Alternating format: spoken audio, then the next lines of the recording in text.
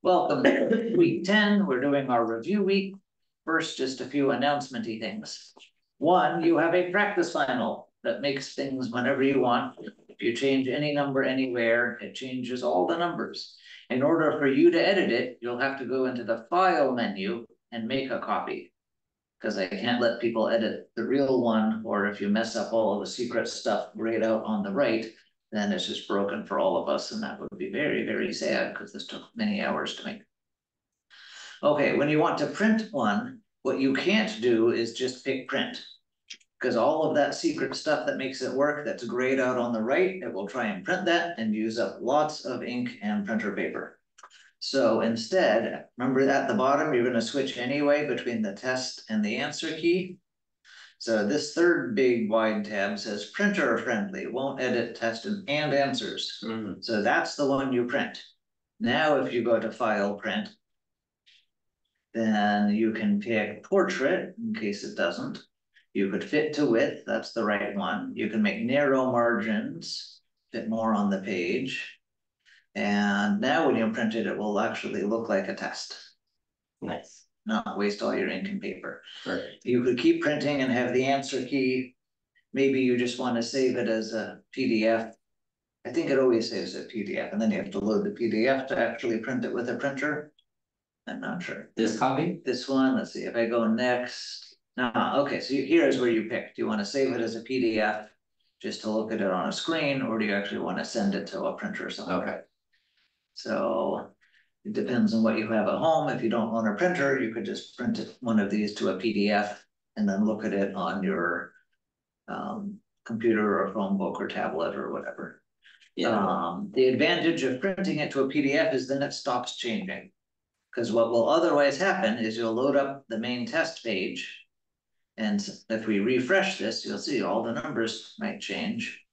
And then you'll do a few problems, then it's time for lunch or being with your kid or whatever, go to work, come back, and now you load it up again and it's changed everything. And not only will the problems that you started have changed, but the answer key that goes to those problems will also have updated itself to the new ones. So before you start work, use the print to PDF to make a static copy that doesn't keep changing. Okay, any questions about that source of practice? Okay, I have bad news. I checked that. Oh, Brenda, you have a question, yes? Or that was yes to something else? I just saw the yes in chat.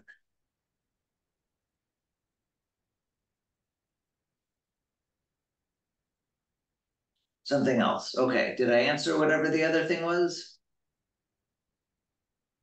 Yes, okay, then I'll keep going.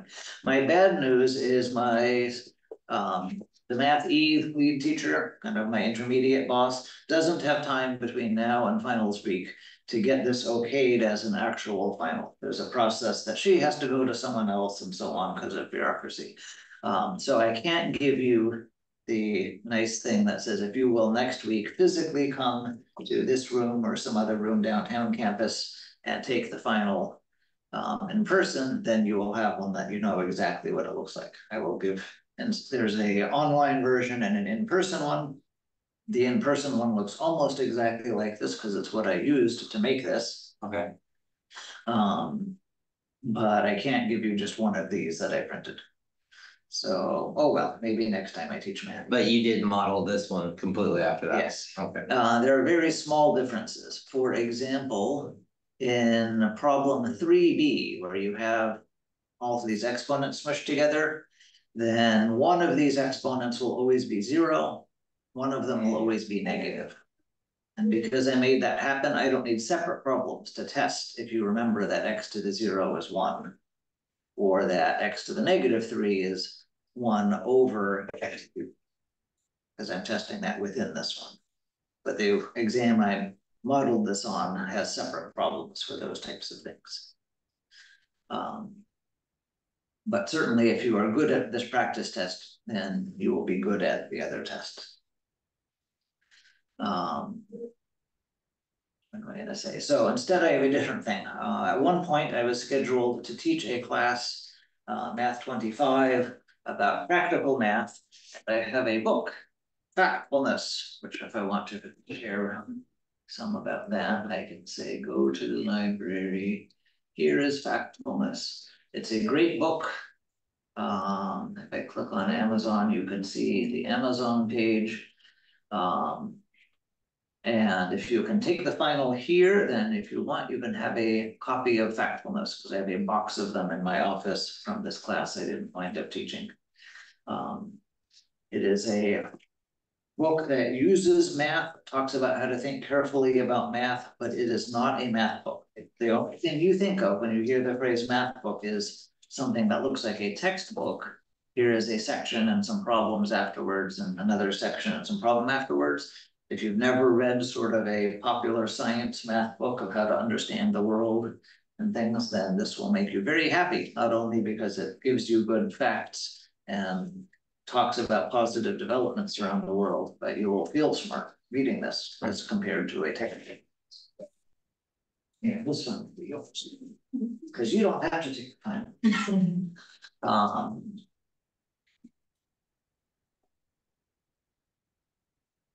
Okay, other announcements.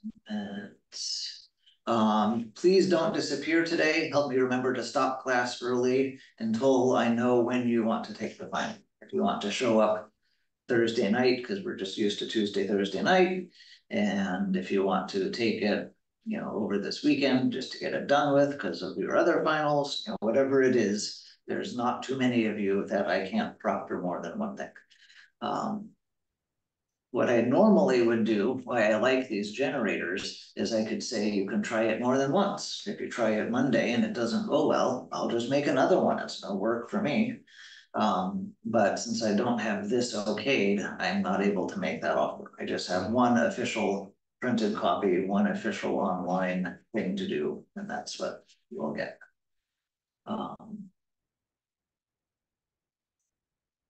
Okay, other things.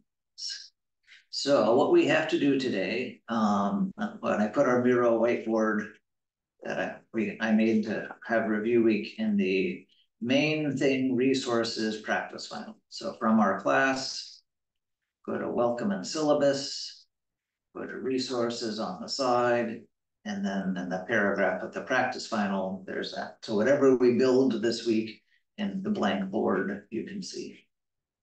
I think that's all. Will you be grading the final?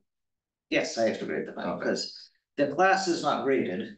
So if you are taking time to do the final carefully, first of all, I owe it to you to tell you what you've learned and what you still need to work on.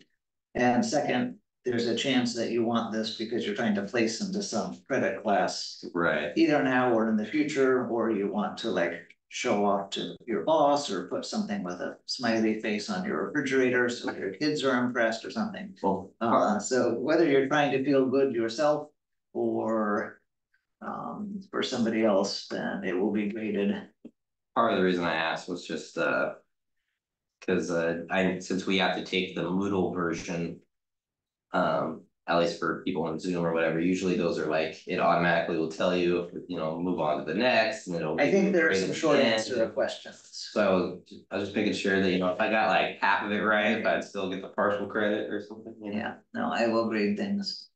I haven't looked at the online version of the final yet, so I am not sure what it exactly looks like, but I've noticed that when you go to the group work quizzes, not all of those are entirely self-grading. So I'm guessing the final will not be self-grading. Okay. Hi, Dusty. If you weren't here when I said things, then before we leave today, tell me when you want to do the final. It doesn't have to be Tuesday or Thursday, 6 to 8 next week. That's a convenient time, but if something else is schedule better. I didn't quite hear what you just said. Can you repeat that? Sure. I can be here in this room 6 to 8 next week, Tuesday and Thursday. But there's no real class happening. It's just sort of us being here. Okay. Might be taking a final. Some people might want a review time, whatever. If you want to take the final at a different time, tell me if it's in person or online. and tell me when that is, right? If you have a lot of stuff next week and just want to get it done on the weekend, then we can try that. If you want to wait till Wednesday or Thursday towards the end of the week, then I can grade them on Friday still. That could work. Something like that. Okay. How do you check your total class time? So I may be interested in having class next week, but I'm almost at the point where I can go and get my GED taken. I need to hit a certain amount of time in the class.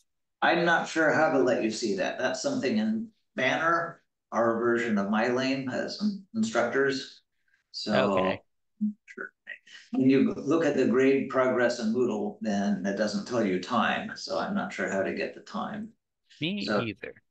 yeah, I would just call the office. Okay. I might do that tomorrow. Because yeah, depending on where my time is, I will definitely like to take the or have some class time and maybe do some homework or something in it to fill out the time because I would really like to get my GED finished before the end of the month. Okay, sounds good. Right. And put a link in chat because Zoomsook is with us. I'm not sure we'll see Victoria again, by the way. She took the GED at the end of last week and got more than 164. Yay. Yay. So she is not needing the final to go on to credit class. Maybe she is just out partying. I wasn't sure what kind of cake is a GED celebration cake, so I made some zucchini bread for the people who are here next to me. But there we go. Okay, so we need to review. We have all of our different topics. I don't know if you want to start at the topic that's most recent in memory and work our way back today and Thursday, or if we want to start at the beginning and build our way forward again. I'm signed in not in my student view, but in my teacher view, so that I can go to the bottom and jump to the group work quizzes and discussion forums more easily. I spent a little bit of time today looking at the videos for some of the discussion forums if you wanted to talk about those.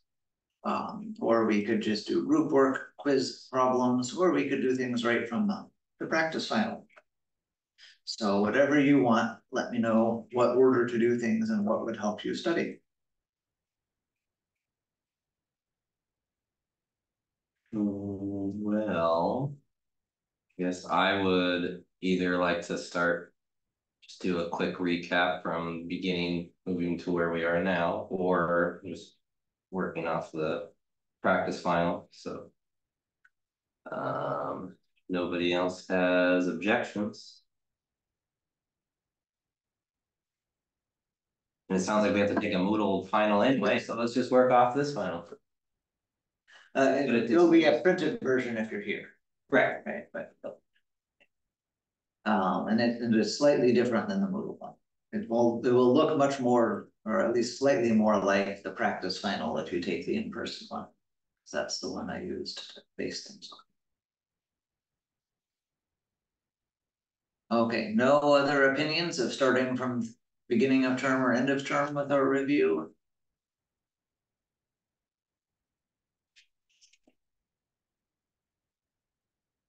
Okay, what I think I will do then is start at the beginning. And rather than jump right to the practice final, I think I will do these group work things we've been saving. Because some people want to be able to click on the grades and things and have everything all nice and ready for, right, look, all my boxes are green, I can show off to my boss, right? So this will help you get that done. So if I just open the next one, then Which one is that under? graphing linear equations. Oh, group work quiz. Group work quiz. And each topic has a group work quiz. Potentially, I think there's more topics than quizzes. Okay, so holler if you want to do any of these. There was an order of operations one. We talked about terms and PEMDAS weeks and weeks and weeks ago.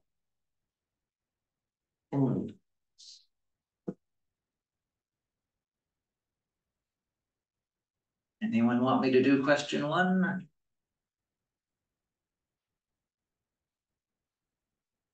No, I feel pretty good about order of operations.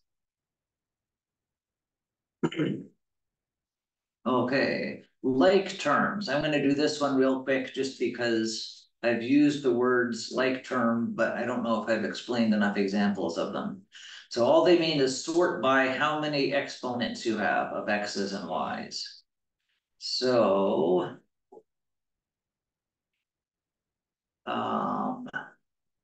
x squared, which of these have other x squareds? This one has other x squareds. Plain x's, any of these have plain x's? That one. No x's or y's. There we go. An x cubed without any y's. None of those. And an x and a y without more than a to the 1. Right, there's like an invisible to the first power. Okay. Right, so x and y with no other things. So there's one like that. So this would be the answer to that one. Let me stick that on our Moodle in case that helps. No, whiteboard.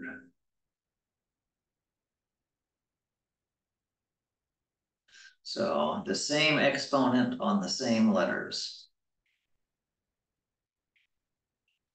Solve for y. I can do that one. Yeah, I can. Yes, okay. This one we have done lots of examples. Come on, ding, do.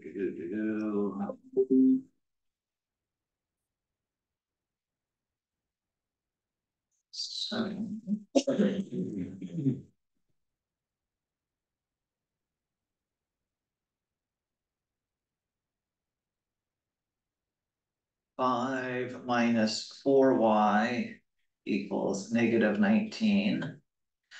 I could think about getting y to the other side to make it positive, since right now it's negative. Or I could just have it stay on this side and negate both sides later on. Either strategy works. Anyone have a preference? I have a habit of making things harder for myself, so I'd probably just move the 5 to the other side, but I like where your head's at with the positive, so. Let's just, let's move. We can move the 5, that's fine. -5, -5. Then we get -4y equals negative. If I owe someone 19 and I also owe someone else 5, now I owe 24 total. I have a -4 times y. So I need to do a divided by -4 on both sides.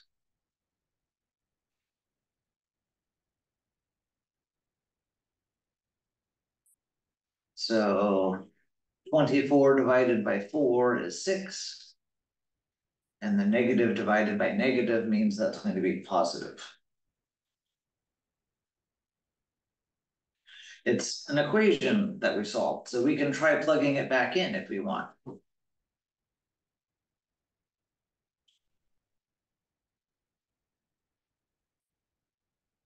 So is it true that 5 minus 4 times 6 equals -19?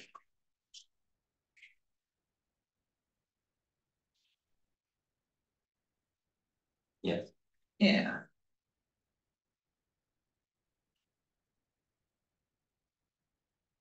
So ta-da, we've checked our work, life is good.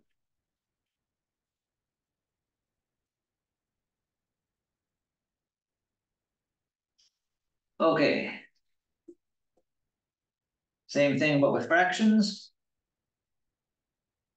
The fraction game's not as strong, so.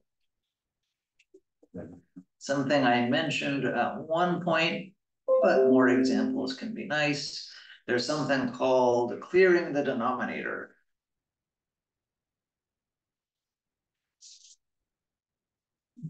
So I'm going to rewrite this with some space. 1/2 times x plus 1/7 equals 5. So if I do times 2 to both sides, I'm distributing the 2. It's sort of like I had a 2 and then it goes to both of these, except I'm not writing it that way. Why a 2 though? Because I want to cancel out this 2. Oh, That's why I'm not doing times 2 over 2, because then it wouldn't cancel.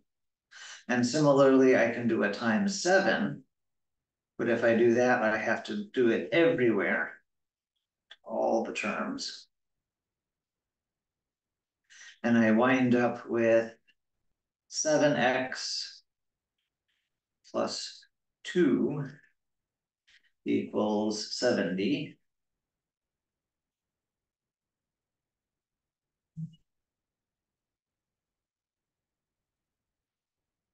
Then I would have take away 2 from both sides and divide both sides by 7.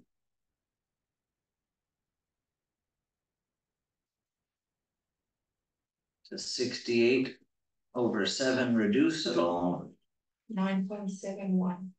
So if it doesn't, then I'm supposed to take the calculator, do division, because that's what it told me to do. Oh, it's multiple choice. 68 over 7. There it is. Okay. Other one it said do a. Okay, I just draw a box. And again, you can check things. So that process was called clearing the denominator. If you see people that are good at clearing the denominator, they will not break it up quite as much.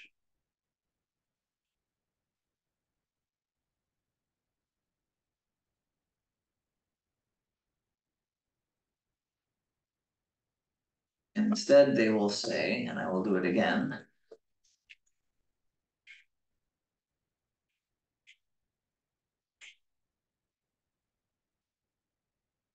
they will just say, oh, we're going to do a times 14 to this side and a times 14 by this side. Where did they get the 14? 2 times 7. 2 times 7. If there were factors in common, you would use the least common multiple. So if this 7 was a 14, it's still a 14 to multiply by. You don't need another 2 to make 28. And that would be the same thing. 14 divided by 2 is 7. 14 divided by 7 is 2. 5 times 14 is 70.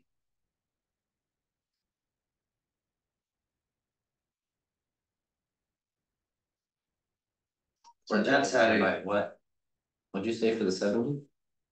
5 times 14 is 70. Oh, that's like 14 divided by. So same as before, just much less writing. Right. So that's why people like this. It looks nice. Right. Do you have to do it this way? Yeah, No, yeah. we can do it the For long for way. for this is okay for me. Tell me again. Yeah, this is too easy for me for this. Yeah, I use this one. Okay, let me do it the long way once, just for people that don't like clearing the denominator. And then I'll move on.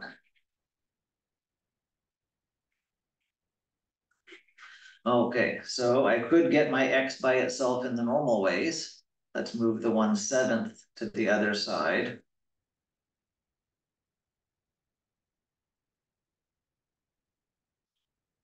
So take away 1/7 from both sides.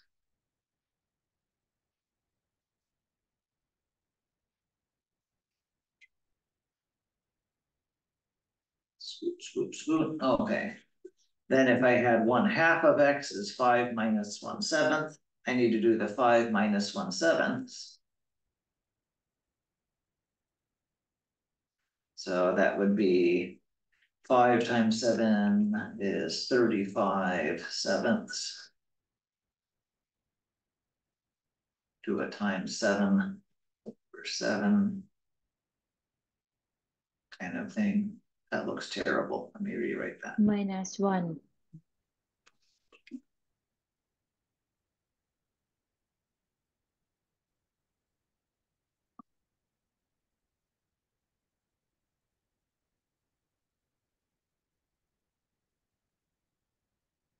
Okay, and now I do the -1/7. So then 1/2 x is 34/7. And then we'll do a ×2 to both sides.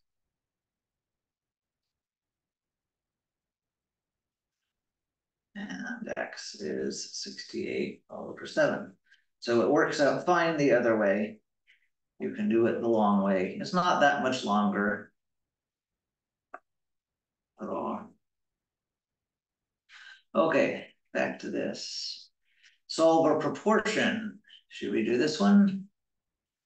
Portions require you to do cross multiplication. Cross multiply, yeah. I mean, I'm good either way, but I'm the only one that seems to be giving it a minute and stuff, so. Vincent, Brenda, Kayla, do you want me to do number 5?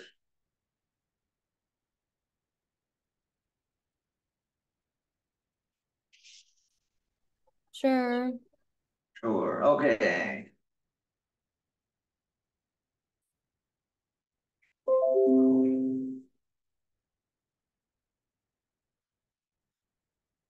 So I'm going to multiply one diagonal of the proportion.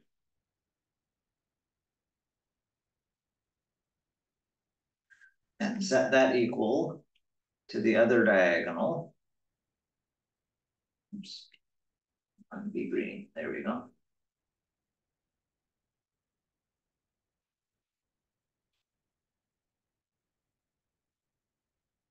So 3 times, I have to distribute the 3. 3x plus 6. Yeah. Distribute the 5. Let's see, I can take 2x from both sides, or 3x from both sides. My brain.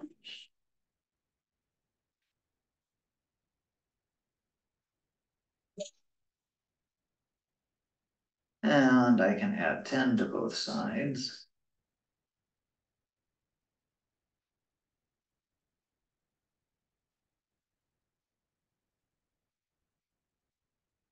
And then I'll divide both sides by 2 to get x by itself. When I'm done, I can plug things in. If I put 8 in, does it work? Let's check. So 3 over 8 minus 2 equals 5 over 8 plus 2. So that would be 3/6 is the same as 5/10. Yep, they're both 1/2.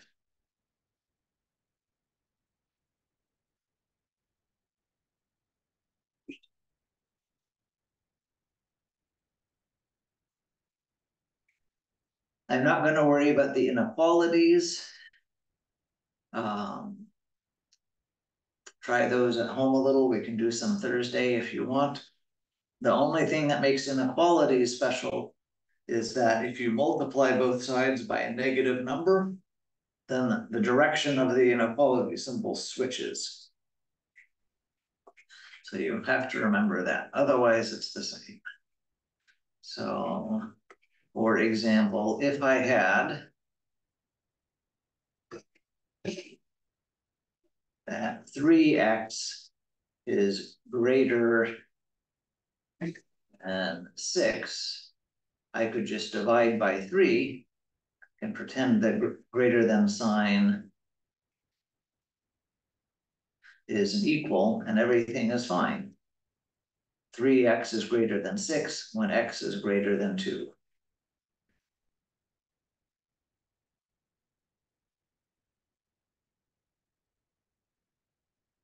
It's that picture either way. But if I had a different example, that 3x or negative 3x is greater than -1, and I wanted to solve that, if I divide both sides or multiply both sides by a negative number,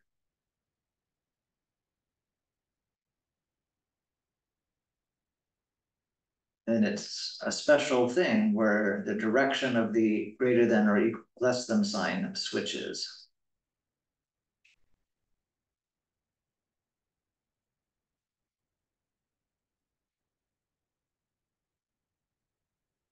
So let's think about this a little bit with our number line. Supposedly 1/3 is the magic spot on the number line. If I have -3, so if I have this many copies of a debt of $3, I owe $3 to you and to you and to you and to you. When am I going to have more money than -$1? Well, if I owe one person $3, then I'm below a debt of 1. I'm at a debt of 3, right? If I owe 2 people $3, then I would be at -6, so on. So the bigger X gets, the worse I am. So X needs to be small. So X has to be smaller than 1/3. If I owe 1/3 a person a $3 debt, then I'm at the -1. Right? And it's not equals, so it's not quite that same.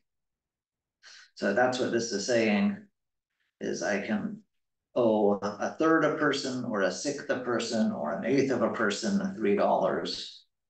And if that actually made sense, I wouldn't owe a whole dollar out. So, and we'll make a big thing. So when times or divided by negatives,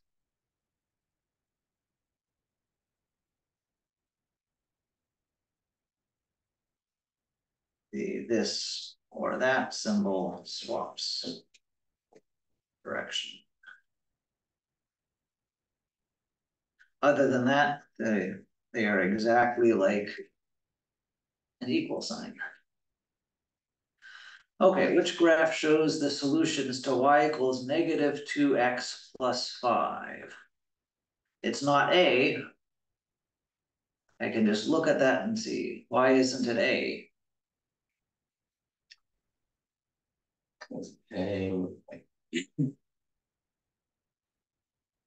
Because it's over the -2.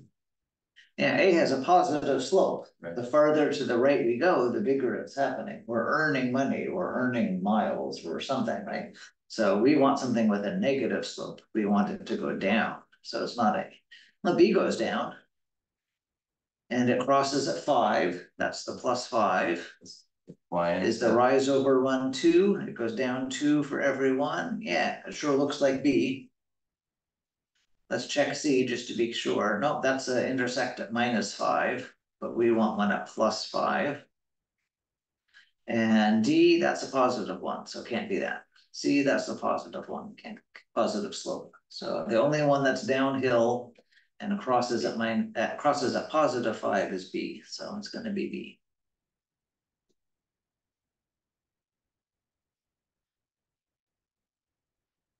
Okay, questions about that first group work one?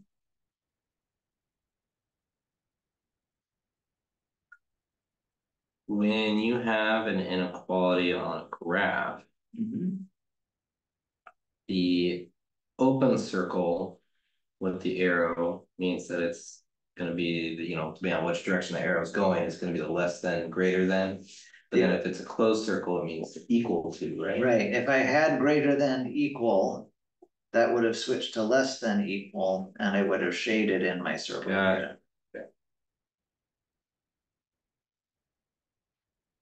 It's bad language. I wouldn't phrase it like this, because to me, a graph means you have an X and a Y axis, not just a number line.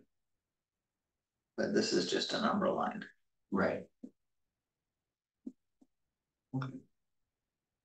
Okay, you're watching me too much rather than doing group worky things, but I wasn't sure what we were doing. I appreciate the comments. Two linear equations at once. Let's see this one. Another simplify.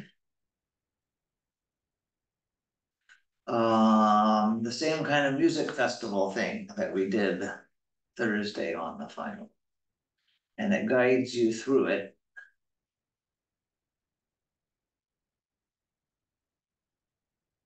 Should we do this one together? Yeah. I'm not gonna do it bit by bit. It's your job to translate it to the silly quiz. But Yeah, multitask.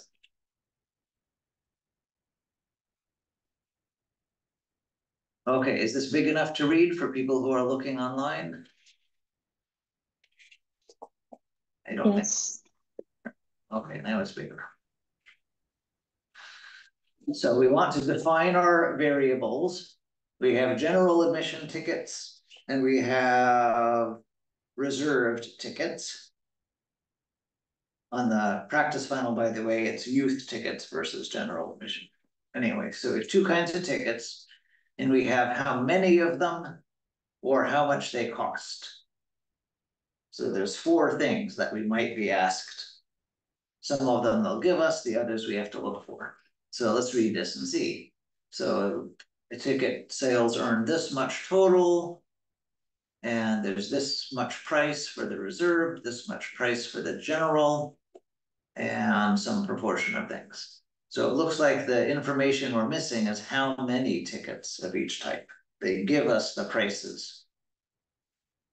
So let's put some letters. So let something be number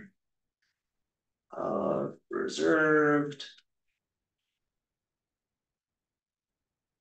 and let something be number. What letter should we use? You can do R for reserved and G for general. Is that okay? Okay, if you like X and Y or whatever you can. You could be modern, use emojis. Okay, R and G make sense. So now we need two equations. There's just a rule in math that you need as many equations as you have letters. And this should make sense because you've seen how we can use the substitution method to get rid of one letter by replacing it with the other equation's use of that letter. And you can keep playing that game if you had three equations and three letters in a different math class. But you will always have the easiest case. You have two letters only, so you need two equations. Okay, so now I need to reread my paragraph. A total amount of ticket sales. Okay, let's make that equation. So 2,400, 24,000, I can pronounce things, 24,650 is, well, $25 for each reserved plus $15 for each general. Sound good so far? Then if the festival sold 4 times as many general admission as reserved. So the general admission is bigger by 4. So it's the reserved times 4. That's the general. There's a big temptation because you have 4 times general to put 4 times G, but that's backwards. Is everyone okay to see why it's really 4 times R?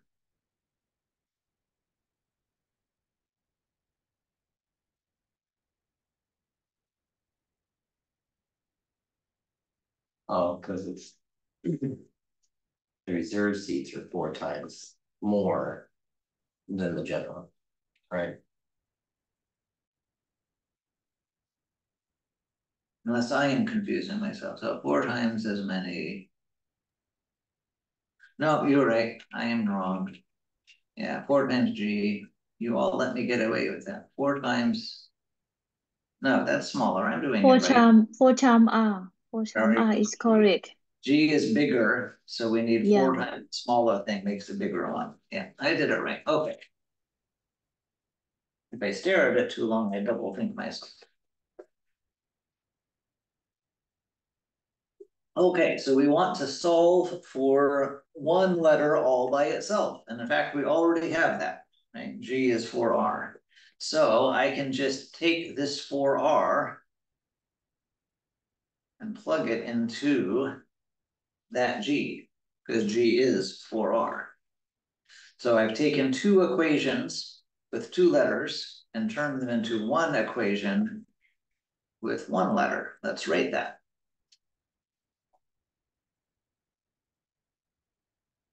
I'm also going to stop writing the $sign because we're sort of just at the do things phase.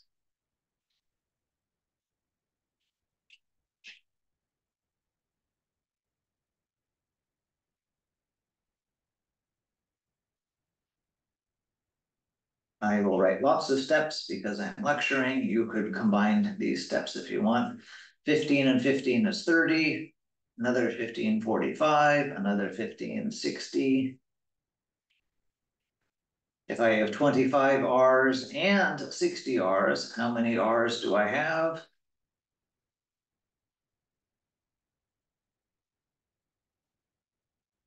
Did that last one again? If I have 25 R's and 60 more R's, how many R's do I have? 85. 85. Okay, something stuck onto R with times 85. So let's do divided by 85. And somebody with a calculator, let me know what this is. Yeah. 290. 290? Yep. Oh.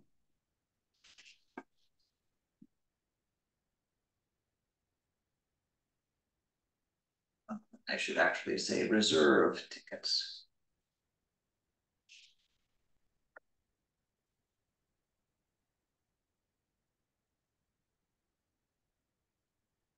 Then we need to find how many general tickets. We So have 4R. 4 times R.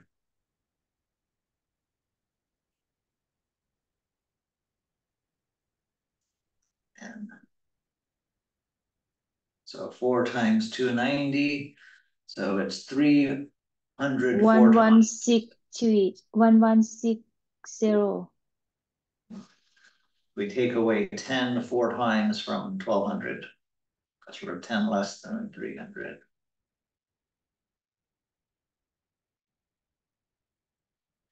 And I could double check this. I could plug in that many tickets at that price per ticket and see if it comes out to the 24,650. This is very much like the practice final one with word problem at the end. The ice rink sold tickets. This one's actually a little easier because the part that messed at least me up was is it 4 times R or is it G 4 times G? And we don't have to think about that with this one. It's just the total tickets, G plus R or Y plus G or however you name it. It's 37. Okay, skipping ahead, which is standard form. Well, Y equal mx plus b. Mx plus b, yeah, slope. that one is the standard slope intercept. Oh, see that? Oh no, standard form is this one. Oh, okay. Standard form is that one. I'm in my brain, I think this is the most standard, but officially the one called standard form is ax plus by. Well, I was just gonna say, if that was right, then that's gonna confuse. Oh. Yeah, so I this knew is that this was is slope slope Yeah, form. but This is standard form. okay. This one is Oh. that one I think is a distraction. That one I think is called point slope, actually. Okay, how do you graph an equation? Should we do that one? Sure.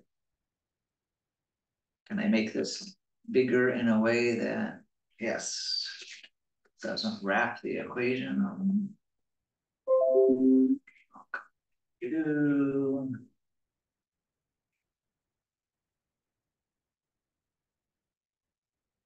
going to wrapping linear equations, open a new tab. Hopefully tabs better. And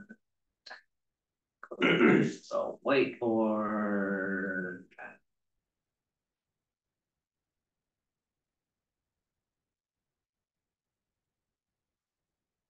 Grab a graph. No, I don't want to do that. I want to grab a graph. Okay, copy, paste.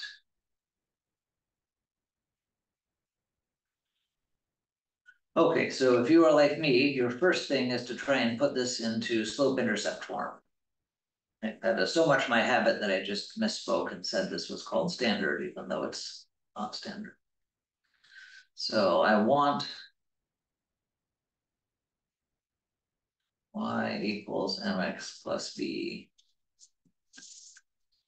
Yeah, technically, there's not a spot on the final where it asks you to explain a process, right? Don't think so. But you're supposed to show your work, so Correct, yeah. you have to do enough steps.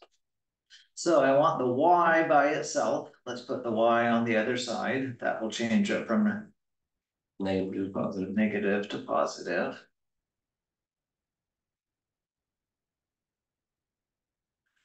And it looks like we're going to take the 12 and move it to the other side.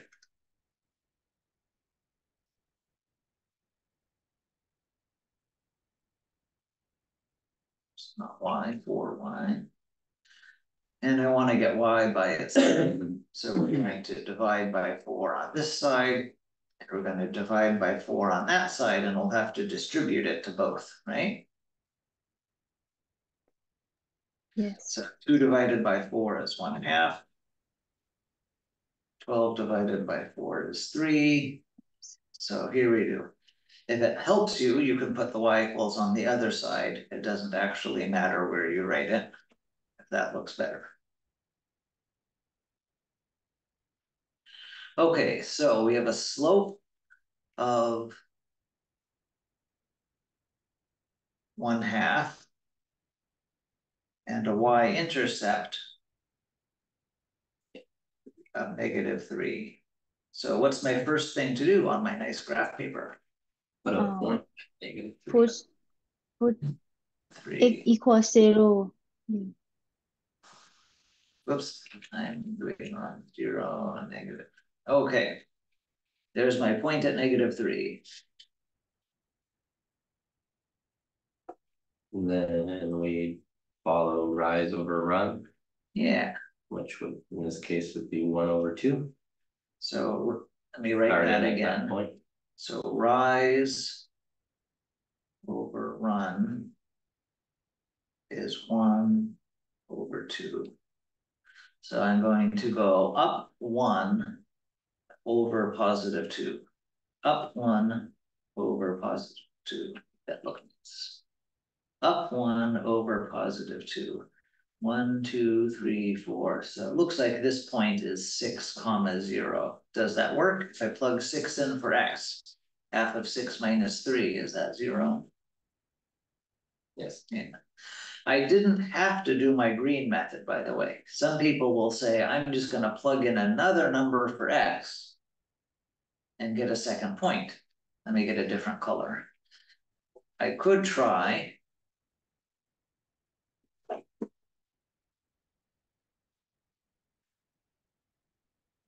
x equals 2, because 2 times 1/2 is going to be nice.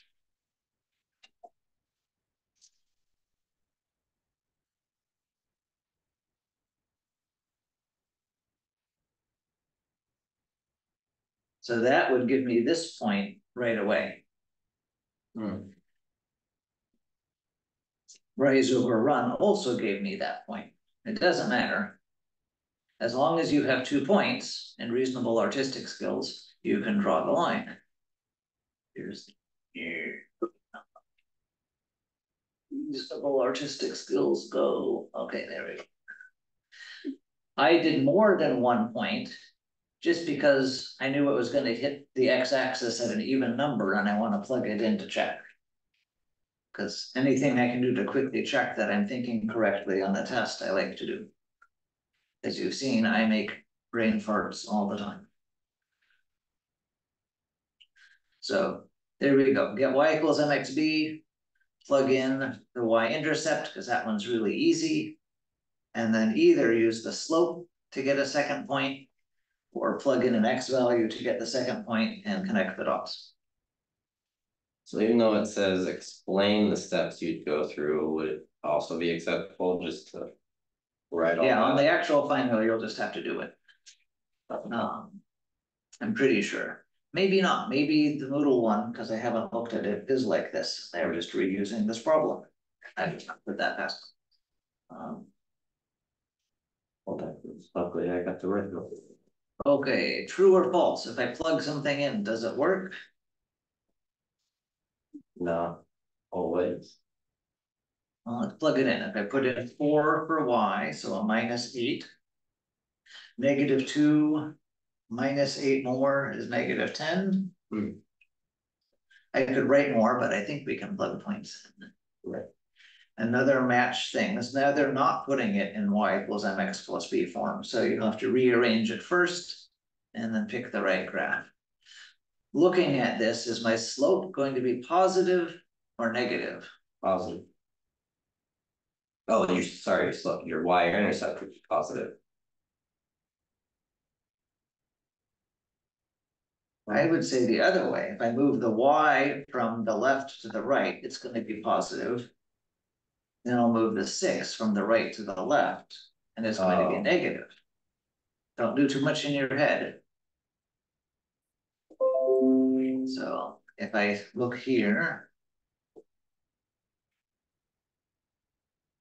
then I'm going to have 3x minus y equals 6. First, I'll move the y to the other side, it will become positive. Then I'll move the 6 to this side, it becomes negative.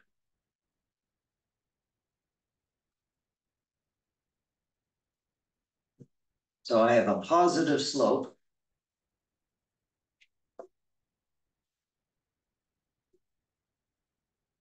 And it's reasonably steep at 3. It goes up 3 for every one we go across. And we have a negative y-intercept. And that's usually enough for this kind of multiple choice problem. So there we go. Steep at -6, that looks great.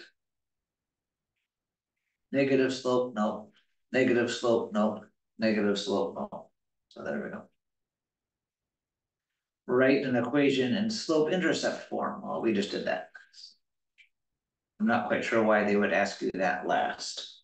Seems like the easiest thing to do first.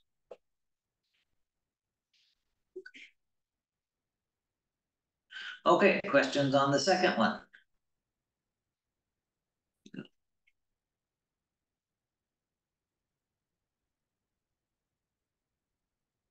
No, it is 7. Anyone want to take a break? We can take a break.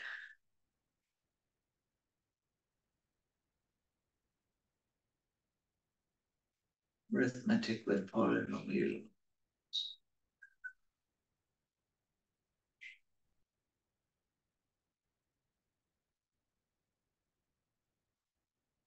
Okay, if no one wants a break, I want some zucchini bread, so I'll do a very quick.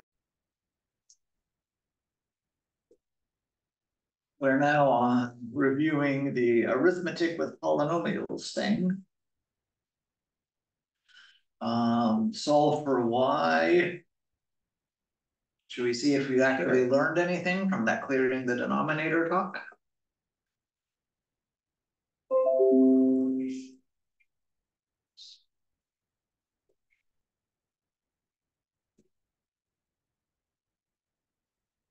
Okay, I will rewrite that so it looks nicer. Y over 4 plus y over 5 equals 7/9.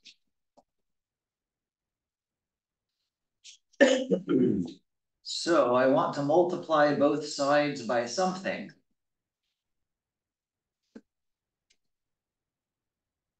If I multiply it by 20, It's 4 times 5. because that's 4 times 5, that's going to make the denominators with the letter go away. So that's probably a good place to start. So I will distribute the 20 in both places. 20 times y over 4, the 4 is going to cancel out part of the 20 and we'll get a 5 left over. And similarly, 20 divided by 5 leaves a 4 left over. And we get 20 over 1. 7 times 2 is 14 with another 0. So 9y equals 140 over 9.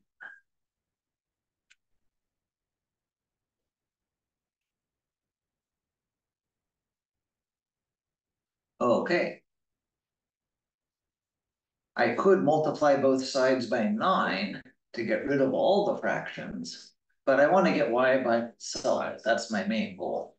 So I think I'm going to just give up on getting rid of all the fractions.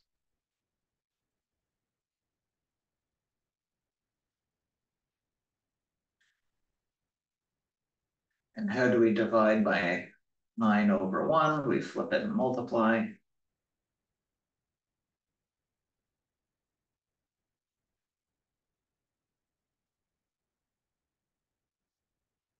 Can I reduce anything? Remember our divisibility tricks. If I add up 1 plus 4 plus 0, do I get something that is divisible by 3? No, 3 does not go into 5.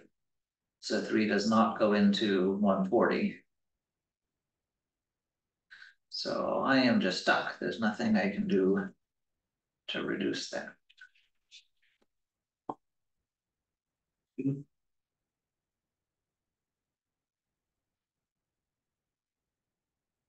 Okay, there's some input-output pairs. What's the slope? Change in y over change in x. Should I do this one or are we good at this?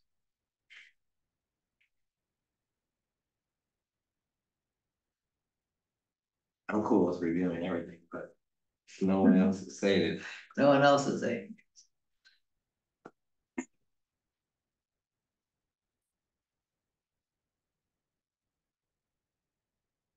Doesn't take long. So I have an advantage here of color coding, because what people will do wrong here is with subtraction, right? You want 1y minus the other y, and 1x minus the other x. And this is one coordinate pair, and this is the other, right? So what's going to mess people up if they mess something up is when you plug a negative into one that's being subtracted and forget that the minus minus becomes a positive.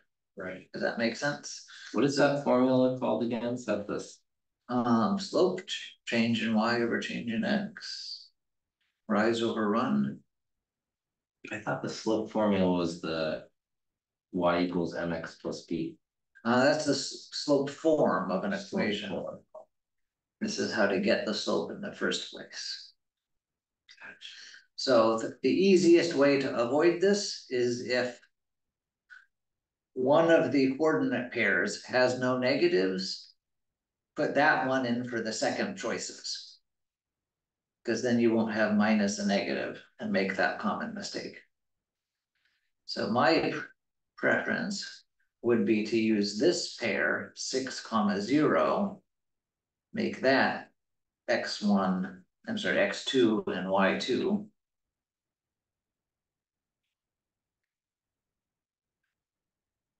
So that I'm never subtracting negatives. And that means this pair of 0, -2 is the one I will put in for x1 and y1. So I will just do that and then ask if you have questions. So what's the first one? A -2 and a 0, x1, y1, and then take away this other one, the 0 and the 6. So I get -2 over -6, so 1/3. If I do a very quick check, 6, 0, and 0, -2, am I going to get a fairly flat but positive slope? Yeah, that seems reasonable.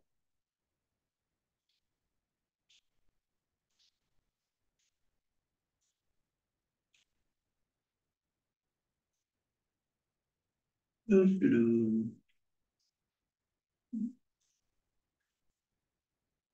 Write an equation with this slope and this point.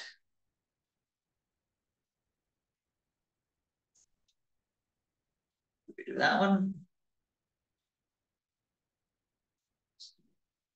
Well, Getting started is easy. We know we want y equals mx plus b. There is, by the way, shortcuts to this using the other format of lines, but I'm not going to do that because that's stupid. No one uses those formats even. So we want y equals mx plus b. The slope is -3. right. So here is that.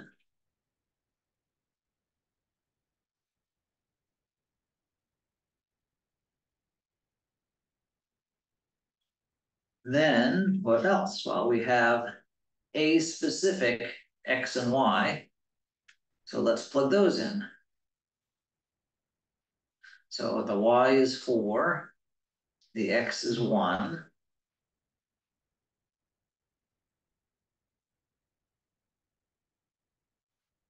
So 4 minus equals -3 plus b, add 3 to both sides. And we get 7 equals b. So then we can go back up. Bring those two ideas together. Y equals -3x plus 7. That's a lot faster and simpler than trying to memorize some other format of linear equations.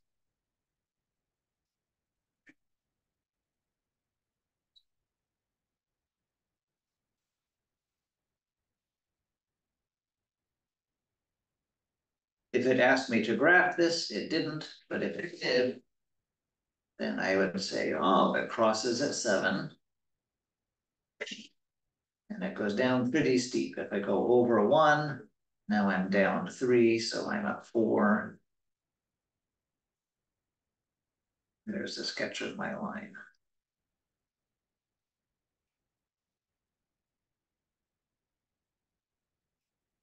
Questions on that one? No. Okay, solve systems of equations. Let's do the one that's more complicated. We've done bunches of these, but I can do one more.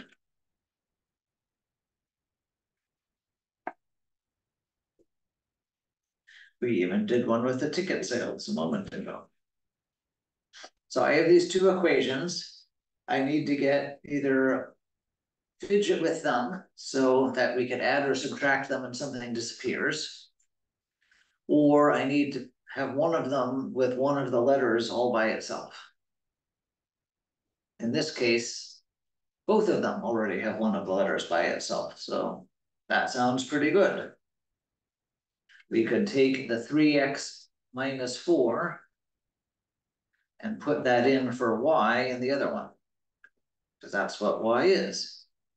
So I get 3x minus 4 is 1/2 x plus 1. So it looks like I should take away 1/2 x on both sides. And I can add 4 to both sides. And I get 2.5 x. So I'm just going to write that as 2.5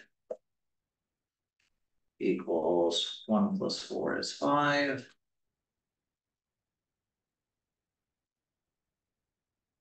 X equals 5 divided by 2.5.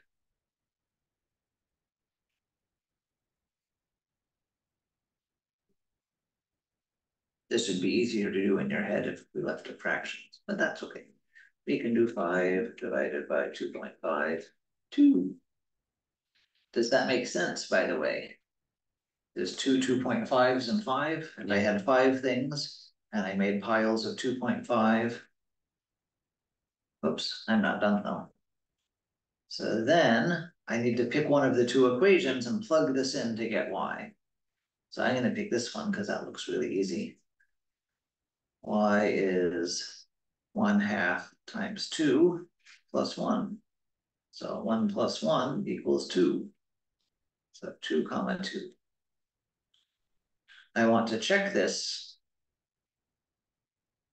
If I plug in 2, 6 minus 4 is 2, that works. If I plug in 2, 1 plus 1 is 2, that works. So put it on. Sweet.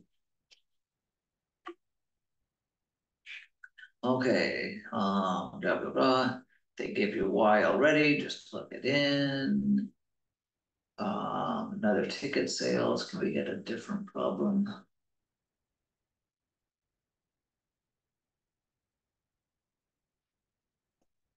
Let's save number 7 for Thursday. If you want me to do this one Thursday, I will, but let's see if you can do it at home first. No, that's fine. I was just thinking about it with number 8 there. Mm-hmm. Combining the exponents, keep getting like I always think I have it, and then I get thrown off because it switches from multiplication to addition. Right. For the p's, 2 plus 3 is 5. And for the q's, 4 plus 2 is 6. Right. And there's 1 r, so it's going to be a. I'm surprised they didn't have one with the q's being 8. So if you multiplied it incorrectly, instead of adding it, you'd get. They're not being as tricky as they could be. When you have something to an exponent, that's when you multiply. Let's do this one just in case somebody was absent that day. This, first of all, this doesn't look as nice on Moodle. These exponents all look kind of at the same level, if that makes sense. Right. If I was to write this on paper, I would write m to the 4th, n cubed, and then all of that squared. And this 2 is a different height, maybe even slightly bigger than the others, right? Because what that means is I have this stuff in the parentheses twice. I have one of those, and then I multiply it by another one of those. Now I have the previous things. If everything is multiplied, then the exponent over m adds 4 plus 4 is 8. The exponent over n adds 3 plus 3 is 6. But the shortcut is to say, oh, 4 times 2 is 8. 3 times 2 is 6. Okay. And you see why that shortcut works. Yes. You have 2 copies of the 3. You have 2 copies of 4. Okay, anything to the 0 is what? 1. That's a nice easy point if it's on the right. That was arithmetic with polynomials. We just did like 3 weeks worth of stuff, plus a snow week in an hour and a half. Good for us. Okay, factoring.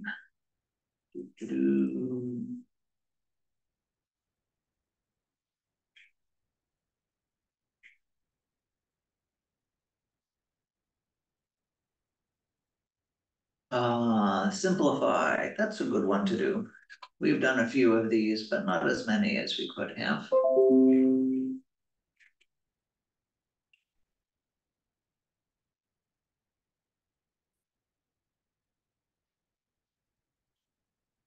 First, let's do the shortcut. The shortcuts make us happy.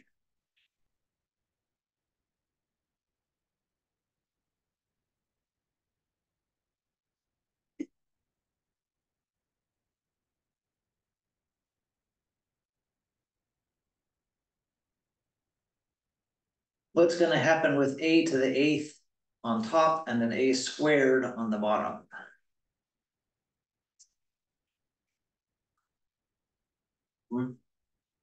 Minus. Minus, right? So this is gonna go away completely, and that's gonna turn into a 6. How about the b's? Still at 3. Yeah, 6 minus 3 is 3. We're still subtracting. So we wind up with a to the 6, b cubed, c squared. And that's all there is to it. Why does that work? Because I started out with 8 a's.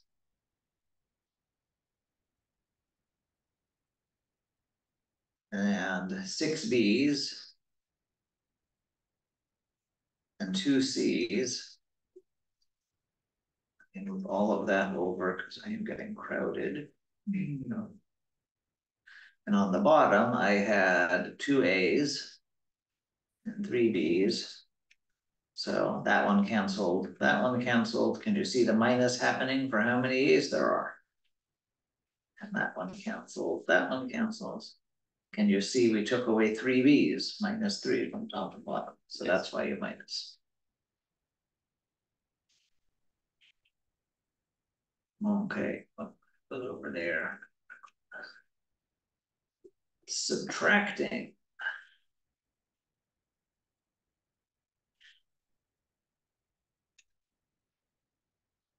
I would have made this one trickier. Which quiz are you on? Which quiz am I on? The one that says factoring plane polynomials.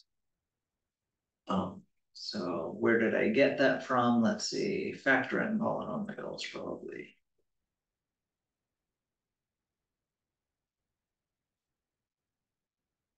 Oh, no, there's 2 of them. Yeah, I think I just picked on the wrong one because I'm at factoring tricky polynomial. Polynomials, yeah, we'll do that next.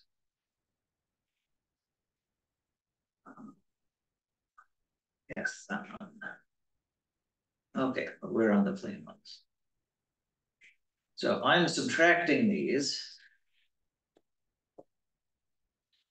Well, if I'm just subtracting numbers like 8 minus 5, I like writing them one on top of each other. So let's do that. 8x cubed plus 5x squared minus 4x plus 3. And I'm going to subtract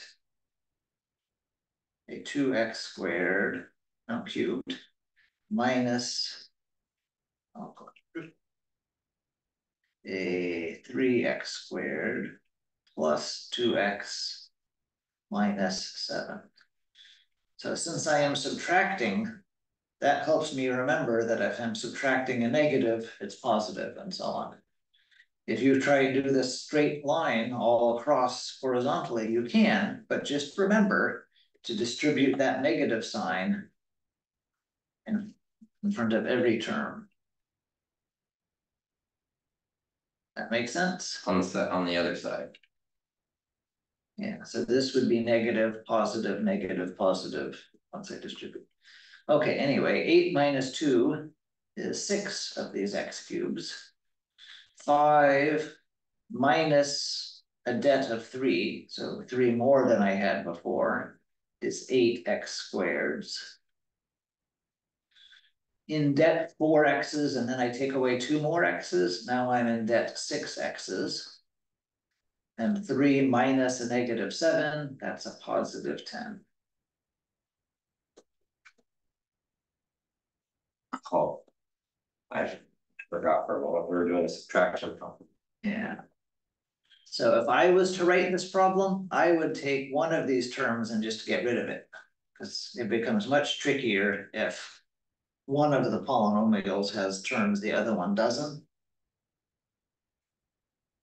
In exactly the same way that if I'm just subtracting numbers, if I do 102 minus 81, that's trickier than if I do 192 minus 81. I have to think about something that's not there. But they were nice. They did not do all of them. They did not make any of them missing. Okay, multiply, can we distribute 6v to this? What's 6v times 2v? 12v. Or 6 times 2 6 times 2 is 12, and then v times v is v squared. v squared, so 12v squared plus 3 times 6v. So then you're gonna have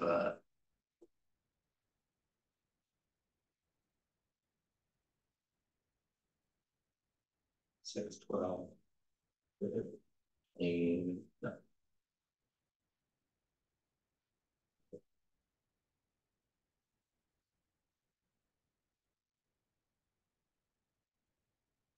18. 18 v's. And don't leave off the v in the beginning. So if it helps, as again, a big test taking strategy is avoid careless mistakes.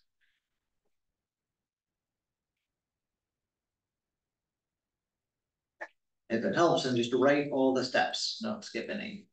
Say 6v times 2v plus the 6v times the 3. Then it's a lot easier to see that this isn't just 12 with 1v, but 12 with v squared, because there's a v times v. And 6 times 3 is 18, and I'm not going to leave off that v, it's right there. So if these little arrows to help you remember to distribute aren't enough, then write the 6v both times. It doesn't take much longer and prevents careless mistakes.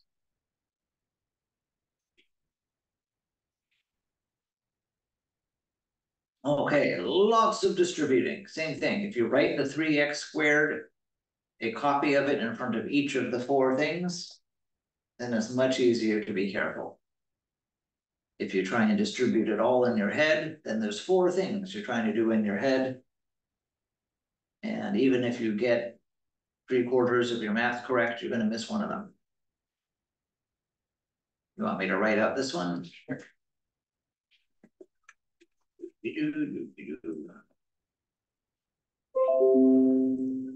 If you're on fire because you've been doing this homework all the time in the past few days, then you can try it in your head and probably do fine. But how often do we really do this? So I would take my 3x squared and make 4 copies of it.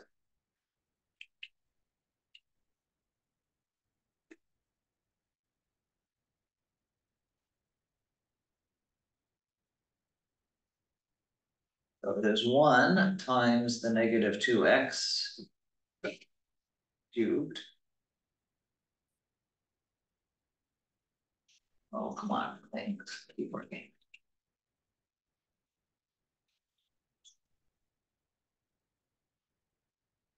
Okay, now you're not. No, you are jumping. Stop jumping. And then we have 1 times a positive x squared. Sorry, I am groaning.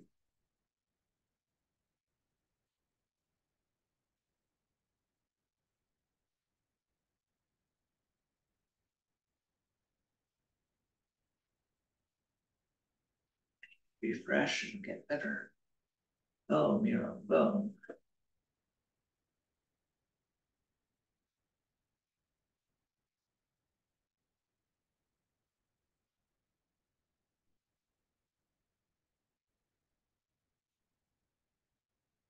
Mostly better. Okay, so oh, it's still jumping like crazy.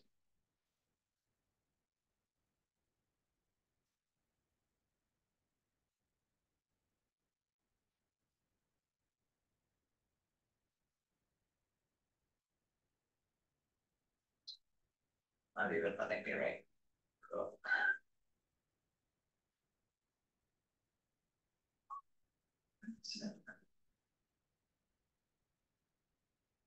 Miro is.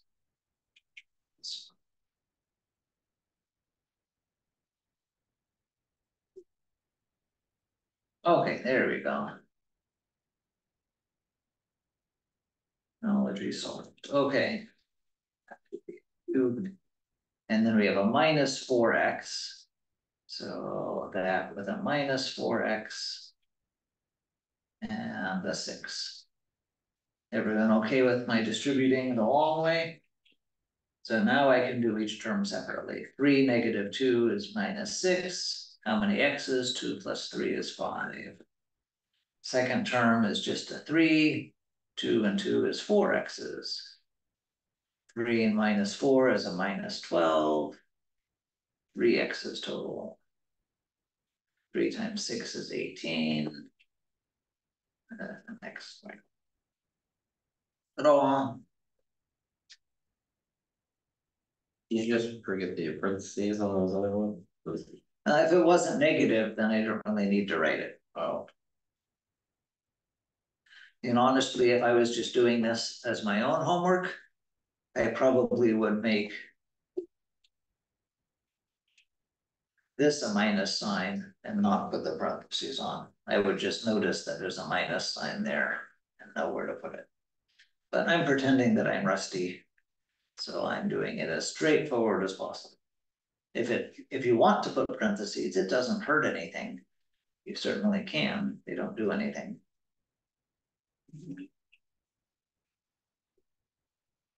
On. Okay. Foil. Should we do some foiling?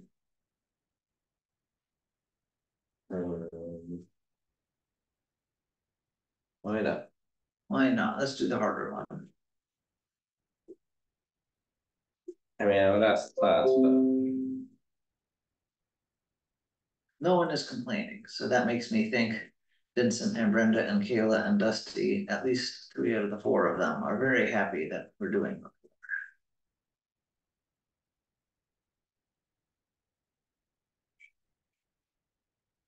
Okay, and after this, I should stop, get some time to talk about scheduling things.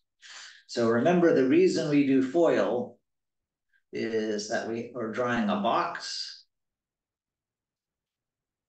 So if we had AX plus B as like a length, and CX plus D as like a width, and we multiply to find the area, the top has CX times AX.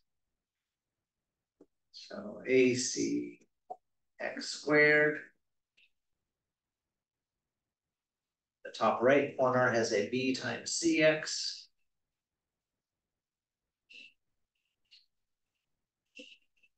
Bottom on the left has an AX times D.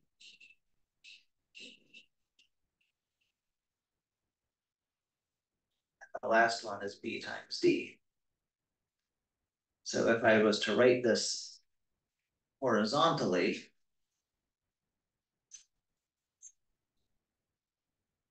then the AX times the CX, that's the first of both. The AX times the D, that's the outside of both.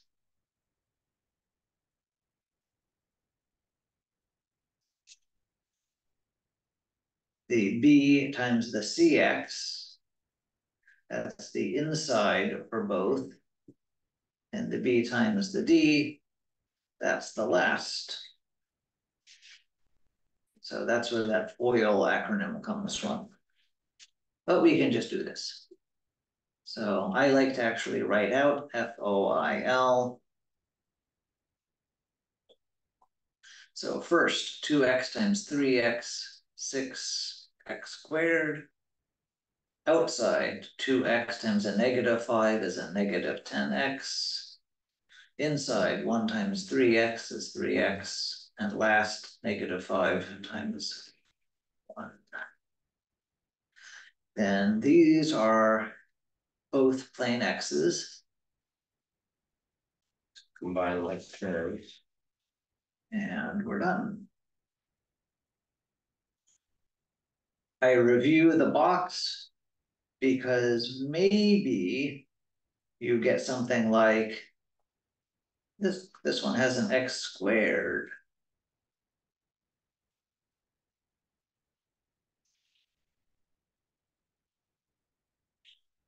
And I don't want you to think that you haven't learned any good math and you have to go home and be scared.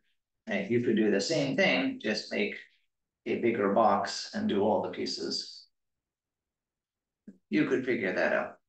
You don't have to right now, but you are smart enough to do this kind of. Okay, I'm gonna stop the recording and ask about final exam scheduling.